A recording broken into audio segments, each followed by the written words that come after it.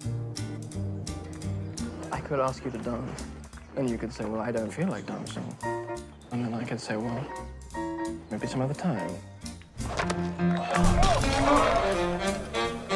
Or I could just not ask. Diana, this is your future life we're talking about. You hardly know him. He's practically a stranger. The thing is, I just know this is it. I love you, Robin. I'm not feeling too good. I can't move. What's going on? Robin? Get another respirator! People paralyzed by polio don't last long. Can't move anything from the neck down. Can't even breathe for yourself.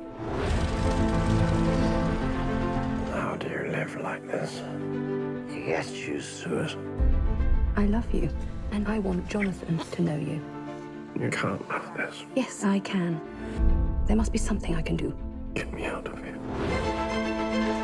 Robin's going to leave the hospital.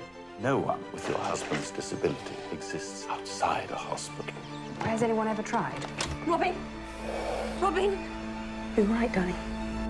Much better. £5 says he'll never make it. You're on. Darling, call Teddy. I've had an idea. A wheelchair that does his breathing for him. Are you sure it's safe?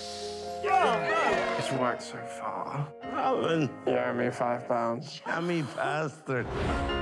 Why do you keep your disabled people in prison? No one's believed it's possible to live as you do. Well, we should open the gates and set them free. Bloody marvellous. What now, Robin? A world tour? Wouldn't that be an adventure? When I first became paralyzed, I wanted to die. My wife told me I had to live. See our son grow up. Your life is my life. I don't want to just survive. I want to truly live.